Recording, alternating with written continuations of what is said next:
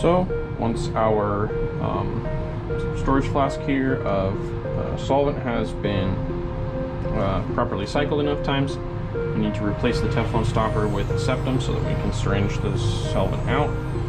So to do that, we want to make sure that it's on to nitrogen and that we've got a good flow. My out bubbler here is showing good flow out, but I want to make sure we increase that a little bit in the systems.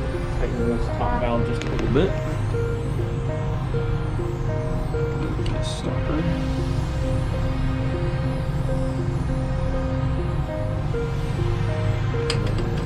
Kind of feel the nitrogen trying to push it out, so that's good. That's the septum. Stopper with the septum.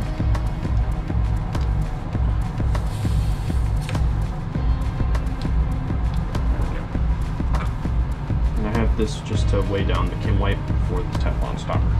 Okay, we're back when we're ready to syringe. You want to make sure you maintain nitrogen on this so that if it, especially once it's been pierced, so that you don't have air getting into your dry solvent. So before I get to syringing the solvent, I want to talk about syringes for a minute. Typically the kind of syringe we want to use in the lab are the Luer-lock kind, so those are the kind that have this threaded portion around the actual tip of the syringe. There are also metal ones like this glass syringe. So these two are meant to fit needles that have a kind of matching complementary portion on them so that they can be screwed into, and that helps secure them on the syringe so that they don't come off. An alternative type of these just push-on ones that are lacking that outer portion that gives it the screw-on ability, so the Luer-lock portion. So when we're using a syringe, it's important that we know where the tip of the needle is, so we don't poke ourselves or anyone else, and also that we have a hand on the back of the plunger so that it doesn't fall out. That's a bit more important with these kind. As you can see, this will just drop free, and those break, and these are expensive, so we don't want to do that. We also don't want them to shoot out, so another thing is that when we're carrying a syringe, if we have to carry a syringe around the lab, we want to have one hand on the end of the needle and another hand on the plunger.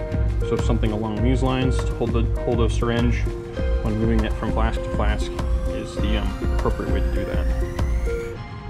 If we're syringing compounds that are pyrophoric or air sensitive, or that we just don't want to leak, we can use some Teflon tape around the joint between the Luer-lock and the needle. This will just help it be more secure, so that whatever compound we're using doesn't leak, doesn't get on us, doesn't get outside of where it's needed. I'll kind of demonstrate on this one how to do that. So you want to wrap some of the tape onto the syringe portion, as well as onto the little bit onto the needle itself. Just giving you something along those lines to use.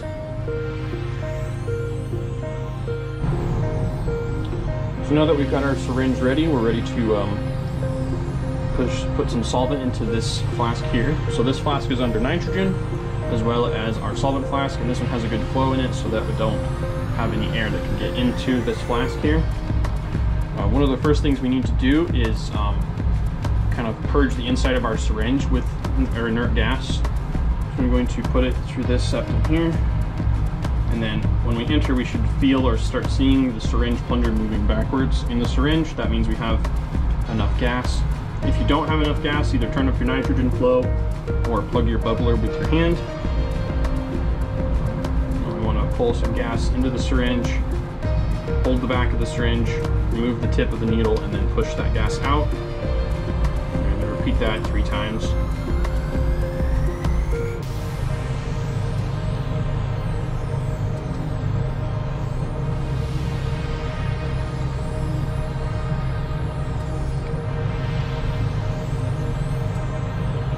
Alright, so I'm going to hold this here though. This is a flask that we're going to have receiving our solvent, so I want to, that's already under nitrogen, so I'm actually going to close the key on that.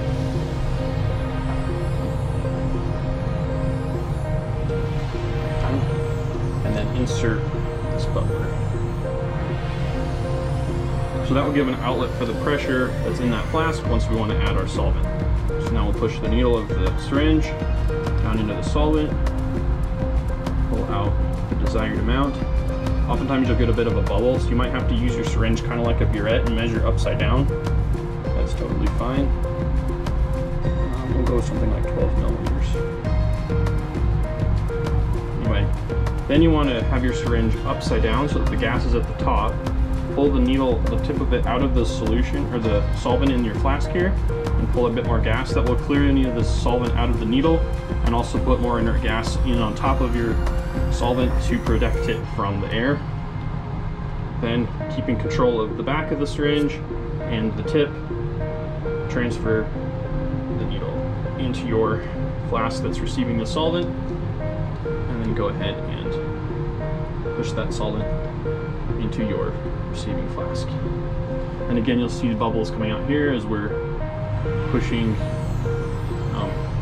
air. You know, there's the solvent takes some space and has to displace some air in the flask. And then we can remove that. Give this a quick purge with inert gas, and then close the key again and remove our bubbler.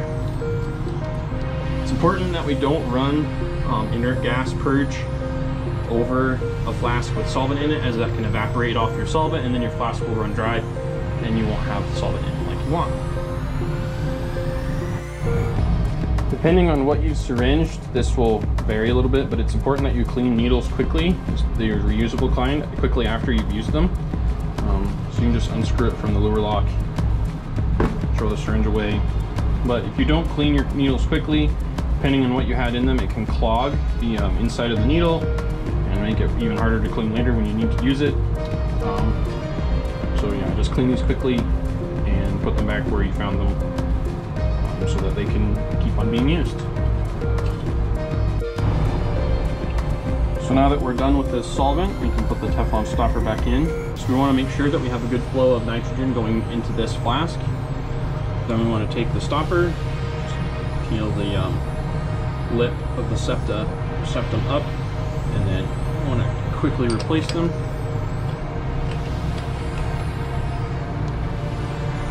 Screw it down, but don't screw it all the way down. And then make sure that you see that you're getting a good flow of the nitrogen out of your bubbler on this side. That will mean that this flask is under pressure, under a positive pressure of inert gas, so that when it's sealed, it will have that positive pressure inside it and won't draw air through any of the spaces that it might draw. And tighten on your stopper and you're good to go.